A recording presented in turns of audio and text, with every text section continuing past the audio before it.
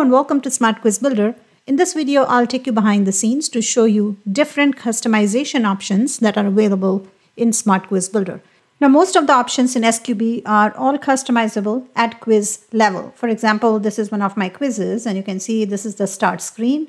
And everything that you see here, it's all click and edit. Here I'm using a GIF, but you can upload an image, or you can just hide the image, or you can upload a video. So all of this can be customized at quiz level.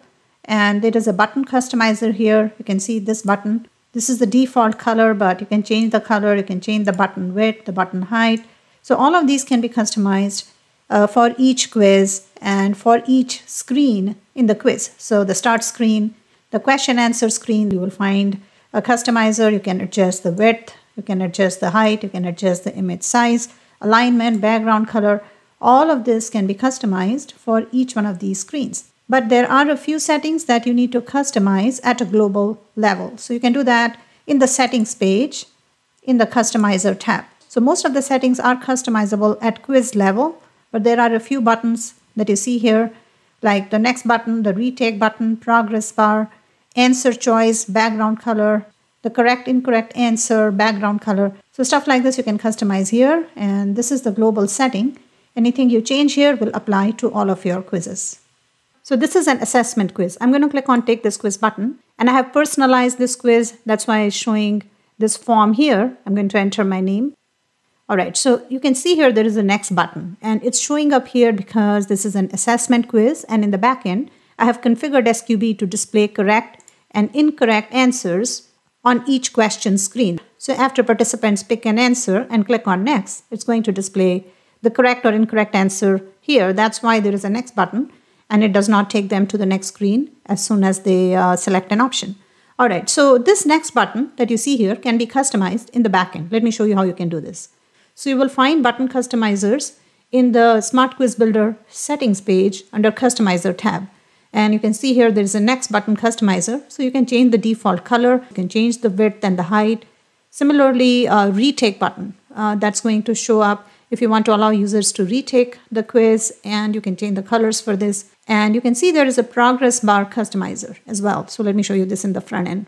You can see here there is a progress bar which is showing at the top. I have configured SQB to display a progress bar at the top. And you can do this in the quiz settings. So this is the quiz we are looking at in the front end. And you can see under the display settings, I have set show progress bar to yes. That's why the progress bar is showing here. And the customizer for the progress bar is in the settings page under Customizer tab. So under Settings, Customizer, you can customize the colors. This is a global setting. You can't change this for every quiz. So you can change this to whatever color you want, and it will take effect for all of your quizzes in the front end. Same thing with the next button, the retake button, and also the answer choice background color. Let me show you what this is. Now, I'm going to click the next button here to go to the next question. So this is the default background color of each answer choice that you can see here. And you can change this right here, okay? You can change it to a different color. And you can also see when it's active, the color changes to a darker shade of blue, and you can change this as well in the back end. All right, so correct, incorrect background color customizer. Now this is for the final results screen. So let me show you what this means. I'm going to complete the quiz. All right, so I'm going to opt in. And it's showing me the first name because I have personalized this quiz and I already got the first name in the first screen. So it's pre-populating that. Get started. All right, so here you can see the correct and incorrect answers are showing up here. In the display settings of this quiz, I have said display correct answer after each question and also on the final results page. That's why it's showing it on the final results screen. And this is configurable at quiz level. So let me go back here in the front end. It's showing the correct and incorrect answers. So you can see the background color for correct and incorrect answers. They are different, and you can customize it in the settings page right here. So you can change these default colors to something else. Again, these are global settings. So if you change it here, it will take effect in the front end for all of your quizzes. So now let me show you how you can customize your messages. So same place, settings.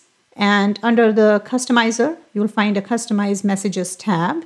And we have these messages right now. All of these messages are displayed in the front end, and all of these can be customized. And we will be adding a lot more as we go. So this is what we have right now, but this is going to change and you will see a lot more customization options as we continue to add more features to SQB. So these are the customization options. Let me quickly show you the personalization that I did and how I did that. So in the settings tab under advanced quiz settings right here, you can select your quiz. So you can see here I have selected my quiz and I have enabled personalization option here. Do you want to ask for first name before the quiz screen pops up?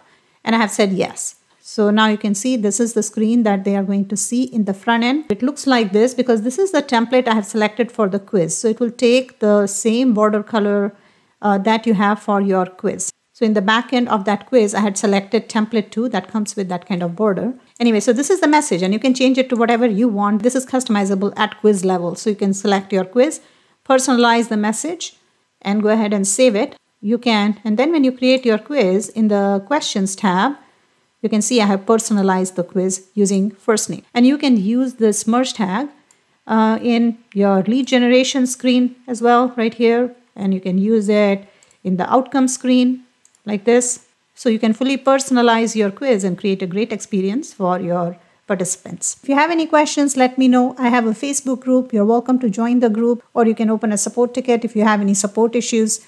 My name is Veena Prashant. Thank you so much for watching. Bye for now.